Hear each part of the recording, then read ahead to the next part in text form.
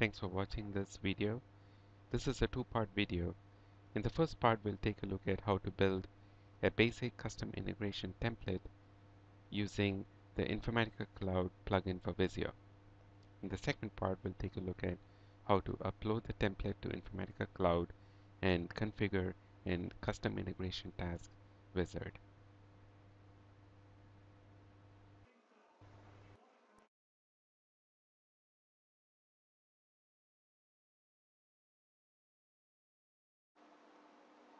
This is what the final result is going to look like. This is an aggregation template that we will build in this exercise.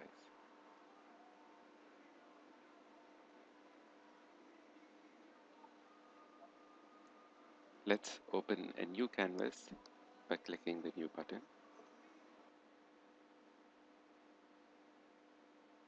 As you see here, the cloud integration stencil with all the necessary integration transformations and data sources are shown on the left side. First, we'll bring in the source definition. The source definition represents a data source from any system. Next, we'll bring in the source qualifier transformation. And let's link them up using the link object. Double-click the source to set its properties.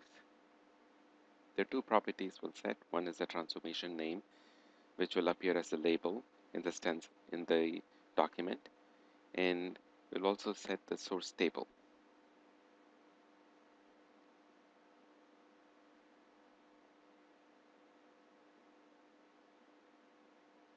Note that we will use dollar signs in the name, and that would indicate that the value is a parameter. So the source in this case is a parameter that will, and the value of the source table will be provided later by the end user through the custom integration task wizards. Let's give the source qualifier label, and now let's double click the link object to define one or more link rules. The link rules define what fields are extracted from the source and propagated forward through the template and the data flow. The different options to providing the link rules, please refer to the provided documentation. Now let's take a look at some of these link rules. The all ports rule will get all fields from a transformation and propagate it forward. The name port rule will propagate fields based on a name. For example, you can propagate a customer ID. You can also use the data type rule to propagate fields based on the data type. For example, you can propagate all string data fields. And then finally, the pattern rule allows you to specify a regular expression pattern to propagate fields based on patterns in the name like suffix, prefix, etc.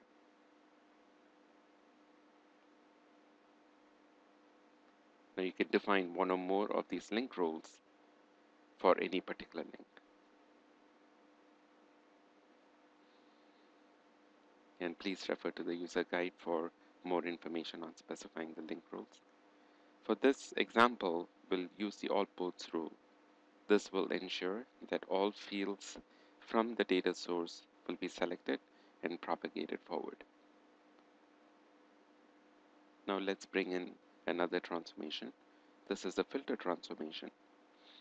The filter transformation allows you to filter rows from the source dataset.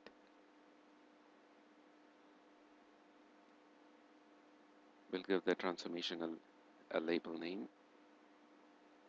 And in this case, the filter condition will be parameterized. This will ensure that the value for this condition can be specified later by the end user through the integration task wizard.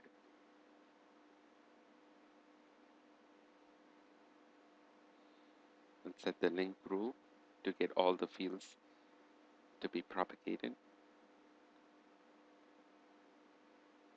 Next, let's get the aggregator transformation. The aggregator transformation allows the user to specify aggregation operations such as sum, average, mean, median, etc. for the data set that's read from the data source. Let's link that up and bring it into the data flow. We'll give the transformation a name, and we will parameterize the group by attribute. The value for this parameter again will be specified later.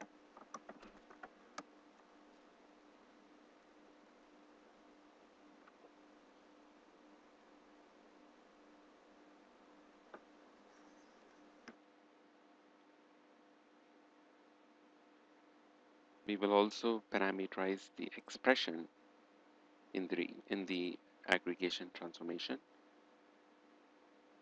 This will allow all expressions in this transformation to be defined in the task wizard.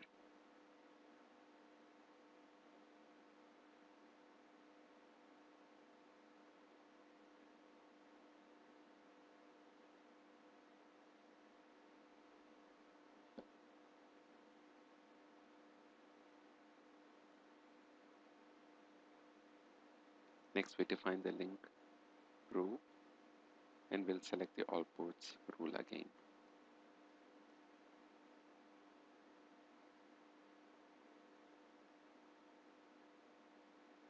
Now we'll take the result set of the aggregation and write it to a target. So we'll bring in a target definition object from the stencil and hook that up using the link. We'll define the link rule to extract only the output fields of the aggregate transformation. The aggregate transformation has other input fields as well, but we want to get only the output fields, so we'll use the underscore out suffix using the regular expression pattern.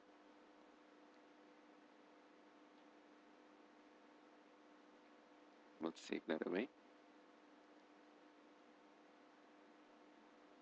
And finally, for the target, we'll parameterize the target using the dollar signs in the name.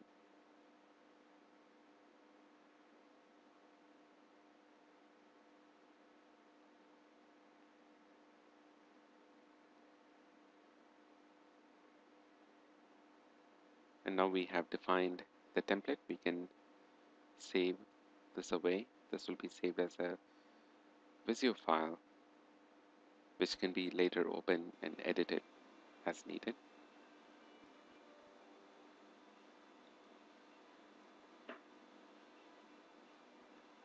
We'll click the validate button in the button bar to make sure that the mapping template is valid. And then we'll publish the template before we load that into Informatica Cloud. When you publish the template, it is saved as an XML file. Now we'll proceed to the second part of the demo where we'll show you how to import the file into Informatica Cloud.